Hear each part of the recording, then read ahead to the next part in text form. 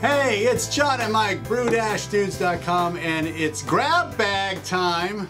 I think that Mike said because we're in deep with the Jar of Destiny beers and you know, it's just summertime vacation time, so we haven't had a chance to brew stuff, but we will.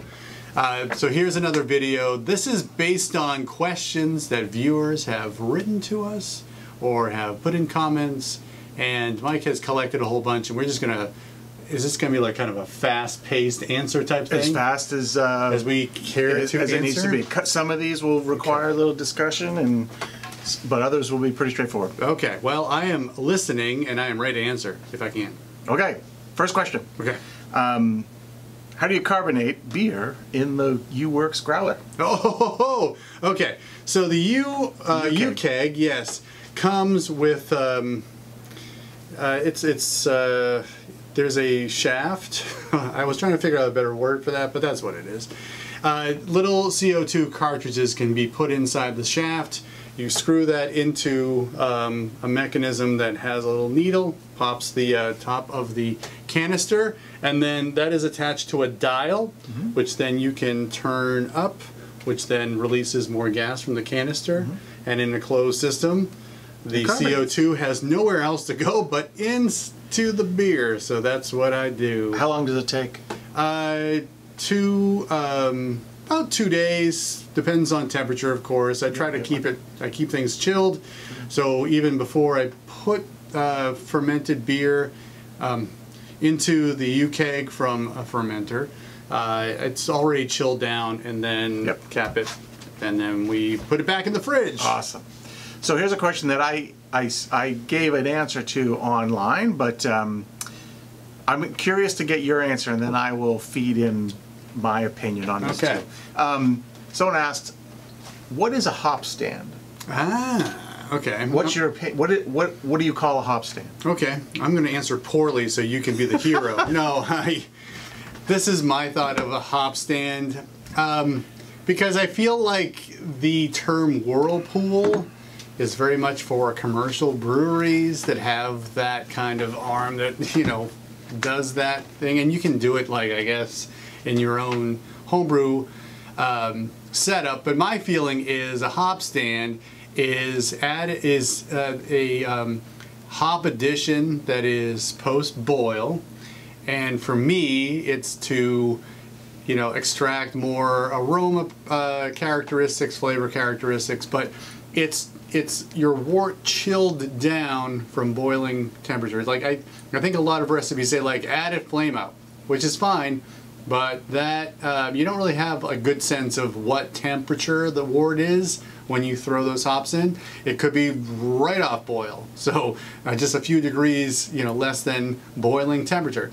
The hop stand to me is a deliberate procedure in which you're chilling wort down to some high temperature, much higher than, you know, fermentation temperatures or whatever, but somewhere where you're able to extract more oils, more flavor compounds, and the stand part is for some set amount of time. So when I did those last two smash beers, I did a deliberate hop stand where I said I would chill down to 180 degrees, 82 degrees Fahrenheit, add my hops, and let it sit for 10 minutes, and then continue the chilling process to get it down to fermentation temperatures, and then pitch my yeast. So that's my thought of a hop stand. I was way off, because I thought it was just that time in between hop additions when you're standing there with the hops waiting. No, the hop stand. I was trying to make you a hero, bro. I agree with you wholeheartedly. I think I would apply an even more broader definition. Is that a hop stand is defined as letting hops sit under defined conditions. I see. Right, that's a broad general way to define it. So to say I'm going to steep these hops at flame out for 10 minutes, that's a hop stand. Sure. I'm going to chill to 180 and let stand for 30 minutes, that's a hop stand.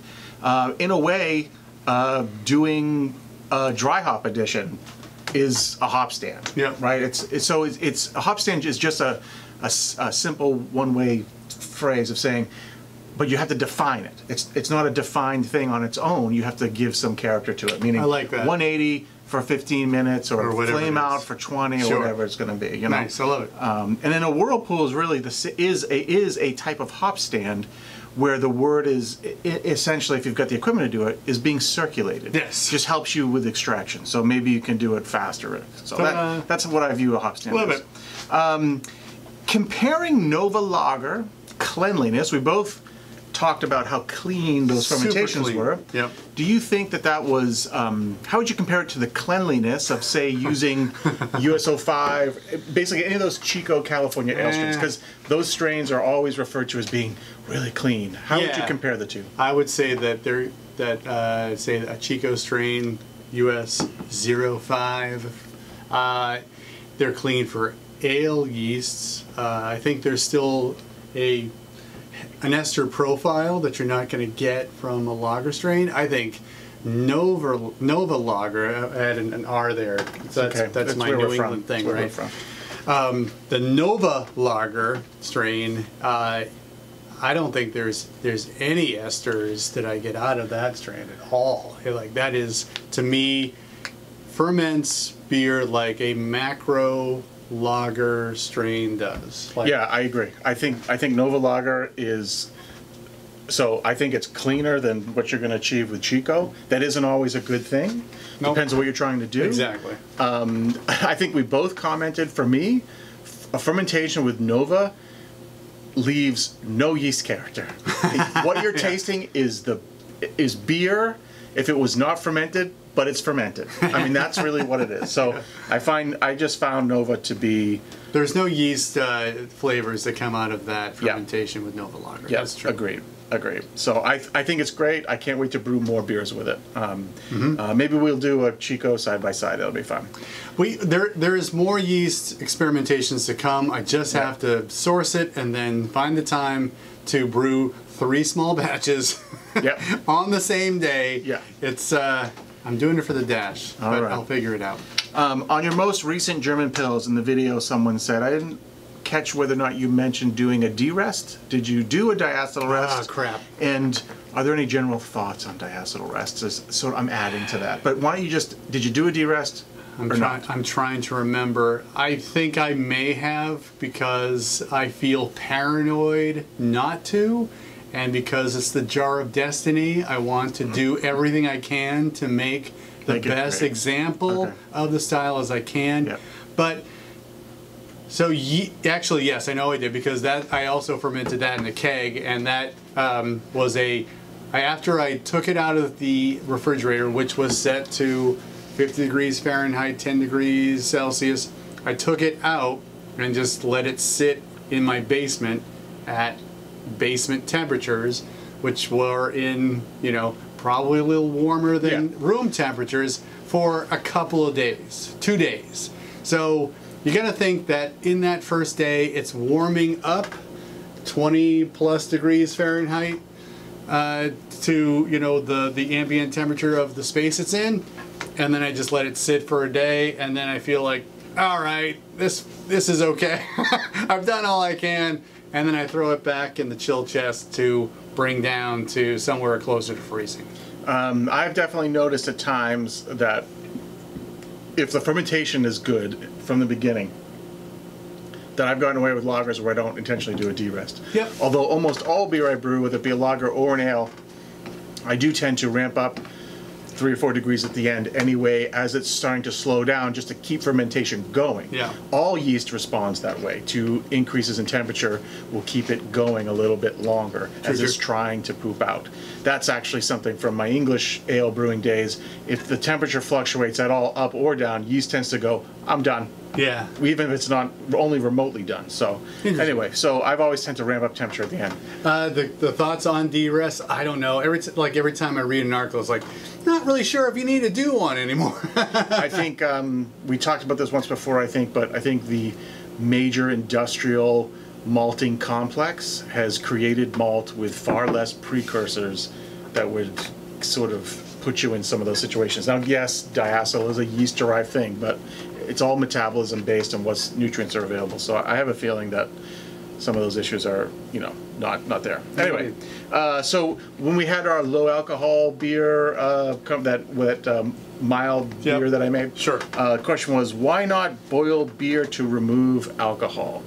So the thing is with that is that you can certainly remove alcohol through boiling. The problem is you'll concentrate all the flavors in the beer because you're going to lose some water with the alcohol. It's not a controlled process. The other thing is, if you just take beer in containers, like commercial beer, your homebrew beer, and subject it to heat for an hour, 30 minutes, you're going to accelerate staling reactions even in a closed container with minimal amount of oxygen. So boiling beer is going to really stale the daylights out of it if you try to remove alcohol from that way. So it's really not practical. In theory, physically, it is 100% possible, but you'll end up with, you know, something weak old like tasting, open, stale, gross cardboard beer. It's worth a test. Yep. Maybe not boil it, but bring it up to temperatures where alcohol starts evaporating out of it. Even then, you are accelerating oxidation reactions. Still want to try it. Do it. Make your shitty beer. Go ahead. Hey. Why not? Why not? So this is from our drink or dump series. Oh, jeez. Someone asked this question. I'm just going to throw it out there for fun. Yeah. Why not cook ribs with your dump beer? Like, why not throw it out? Like, why not cook with it? And I think I mentioned a little bit cooking with it. I just didn't have any plans to cook with it. That's all. I don't know. Some of those dumpers, like the funk character stuff, would probably just be too prominent to maybe reduce down and as for a sauce or something. I don't know about you, but there is no liquid involved when I cook ribs. I think even if I were to cook something else, there was just a catharsis of getting rid of bad beer that's been sitting in my basement for way too long. And it made, you know, my spouse happy. Yes. To get rid of it. On the same trend with our low alcohol video, why do people want low alcohol beer? It's like decaffeinated coffee. Why? Yeah, I actually saw this comment too. I love it though. It's valid. It's see, fine. yeah, decaffeinated coffee. Because I feel the same way. Yeah, well, you don't even drink coffee, so I don't know. You know, Athletic Brewing Company makes tremendous beers, and sometimes, I don't know, it's probably because I'm old now. You know, after doing a long day out in the yard working and stuff in the heat, and then you just don't feel like getting a buzz. Yeah. You know, drinking like an Athletic was kind of game changing. It was like, all right, cool. I can still enjoy the flavor beer because this is pretty darn good, and not feel like I'm ready for a nap or something. Yeah. Again, I'm old, but I don't know. Like decaffeinated coffee, I don't know if that's really apples to apples, because I don't know if I enjoy the flavor of coffee as much as I do beer. And I think coffee is wonderful, and I know there are a lot of people that like get into, you know, where the beans are grown and the roasts and all of that, and then the preparation is a certain thing, but it never clicked with me the same way that beers clicked with me as a hobby, as a process. Yeah, and just like a flavor, you know, enjoyment thing. Mm-hmm. Like coffee to me, you know, has more of a purpose of getting me awake. And again, I'm old. But the caffeinated coffee, I guess, if it tasted better, I've never heard anybody say like the caffeinated coffee tastes just as good as the caffeinated stuff, and it's again probably something to do with the process of decaffeinating. You have to sacrifice something in order to make it happen. Same thing with removing alcohol from beer. You sacrifice something. Yep. So same tendency, in the same vein. One of our viewers from across the pond asked, "Why do you think there's a tendency for craft brewers towards higher strength beers, particularly in the States?" Why do you think that trend is? I have my opinions on that. What do you think? Yeah, it's funny because I think that we've been around for a number of years, and it seemed like to make a name for yourself in the craft beer industry, it was all about, you know, being super strong and like, oh, well, this one has, you know, X number of IBUs or, you know, X% alcohol or whatever it was. I don't know. It was just like, it was a way to stand out. And of course, if it stood out, then it must be good. And then you talk about it with your friends, and they tell two friends, and so on. So I wonder if that's sort of it. I don't know if that, you know, has died down, but it seems like the American way is just to add more. Bigger. Yeah, bigger and better. I think there's two other things driving this. One, there's a value proposition. Craft beer is becoming pretty expensive. I mean, you might pay $18 now for a 4-pack. Oh my! Right? It's not cheap anymore. It's not super expensive either. But so I think there's a value proposition there of consumers definitely go to the store. They see $18 for 5%, and they see $18 for 8% alcohol, and they tend to go that way. They go to the higher alcohol. It just is what it is. And then the other aspect to that is that, so from a technical brewing standpoint, the category that's really driving that higher alcohol demand is IPA. And there is something to be said for more alcohol. Alcohol is a solvent, and it'll hold on to, those hop oils are not soluble in water, but they're soluble in an organic solvent like ethanol. So a little more ethanol in solution when you're dry hopping helps pull more oils into solution. Maybe, right? I think there's some other things on the other side of, you can overhop and lose beers. That's probably has to do more within the aqueous side of things, but I think that's one of the things. Our love of really hoppy beers, at least in the early days, 10 years ago, sort of drove higher alcohol in order to try to get more hop character. I think we've got better techniques for hop character now and better hops. I'll just leave it at that. All right, two more questions. Do you get smaller bubbles of carbonation when pressure fermenting versus forced carbonation? I think this gets back to the idea of doing bottle conditioning in general versus forced carbonation. Some people really talk about getting smoother, finer bubbles when you bottle condition versus when you keg beer. I keg all of my beer now, 99% of the beer I keg, and I'm not unhappy with the carbonation level. However, I will say I think bottle conditioned beer is superior. Yeah. It's not like night and day, but it is superior. I've never really necessarily noticed the bubbling thing, but from a physics standpoint, right, from a physics standpoint, I think that when you think about conditioning in a bottle, you've got what happens, bottles tend to clear up faster than a keg does. Yeah. Stuff settles out because it's a smaller distance to fall. Gravity's working on those particles the same way, and it's got to drop this far in a bottle or this far in a keg. And so you hit the bottom of the bottle before you hit the bottom of the keg. I think the bubble phenomenon then is stuff that's still suspended in the beer. So if you have less stuff causing nucleation in the bottle, your bubbles tend to seem finer because they're not as big. It's the same thing with like raindrops coming out of the sky. Look it up. So I think that's part of what drives. This is just my thoughts on this. I've thought about this off and on over the years, but as far as it relates to pressure fermentation, I haven't done enough playing with pressure fermentation to carry that 12 psi of pressure ferment in, and try to then move the carbonated beer into some other vessel. Now, if you've got a unitank or you've got a floating dip tube type of anvil or the all-rounder, those types of systems where you ferment and do it all in one vessel, maybe that does work. I don't know. Yeah. And you get finer bubbles that way. But I bet if you really paid attention to how much stuff is still in particulate, causing more nucleation, I think the bubbles would be bigger. All right, last question. This question has come up a handful of times. What happened to the intro music? Yeah, Mike, what happened to it? So the intro music, I'll let you guys figure it out.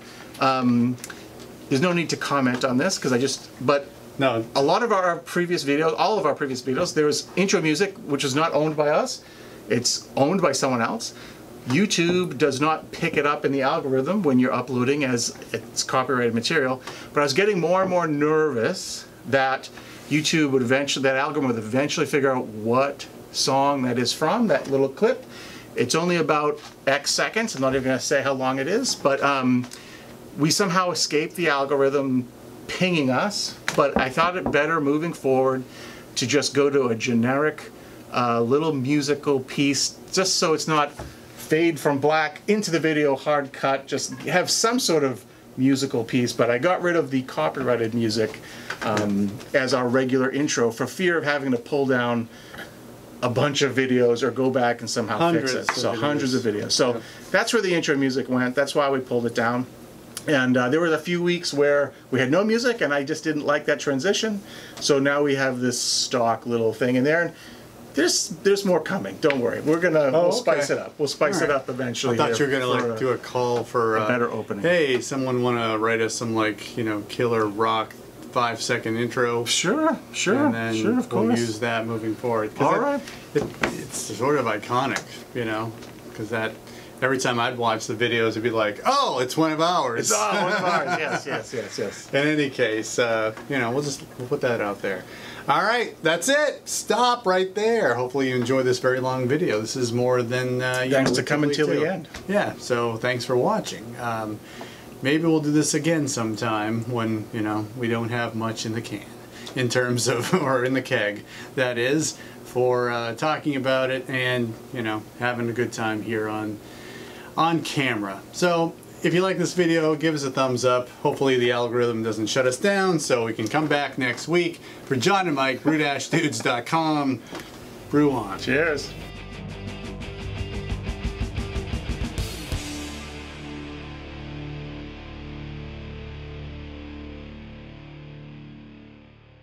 Okay. I'm ready when you're ready. That beer looks oxidized.